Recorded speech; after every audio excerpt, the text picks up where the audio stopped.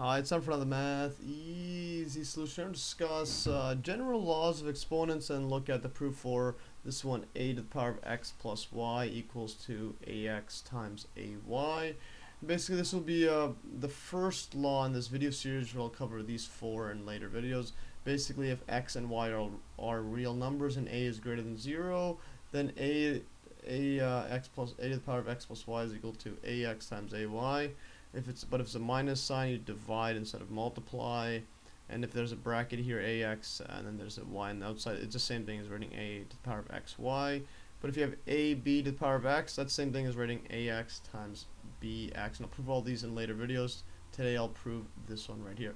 Before I get to the proof, I'll also recall from my previous videos on laws of exponents using the exponential function. This one is in general that I'll go over, which is base a. And then when using base e, I proved that e to the power of x plus y is ex times ey, same as all these ones. These are basically the first three, but with the base e, and I proved all these in the video links below, so make sure to watch that. And basically, yeah. So and also before I get to the proof, also recall this definition, which I went over in my last video on general exponential functions, which is a to the x equals to e to the power of x ln a right here. So now let's go ahead and prove it. So yeah, now we'll prove that a to the power of x plus y equals a to the x times a to the y. And we'll go basically to prove this, we'll first use this definition, which I covered in my last video. Make sure to watch and understand why I define it like this. Basically, if we use this definition, we can write a to the power of x plus y, and just replace this x, these ones here, with x plus y. So we'll have e to the x plus y right here, and then brackets times it by ln a right here. And now this part right here equals to basically e to the power of x, x ln a if we multiply the ln a inside, ln a, and then plus y, and then this is going to be ln a right here. Yeah, so ln a right over here. And now what we could do is use the last law, which I showed in my last video, basically in my earlier video.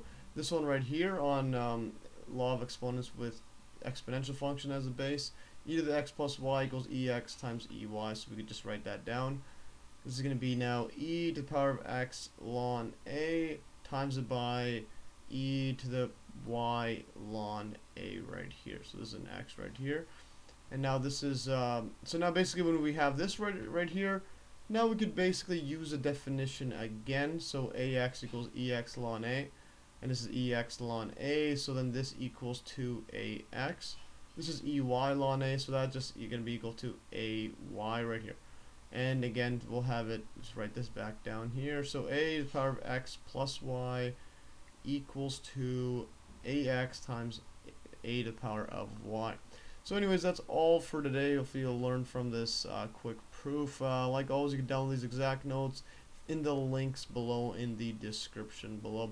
And also stay tuned for later videos, and I'll prove all of these ones as well. Thanks for watching, and stay tuned for another math easy solution.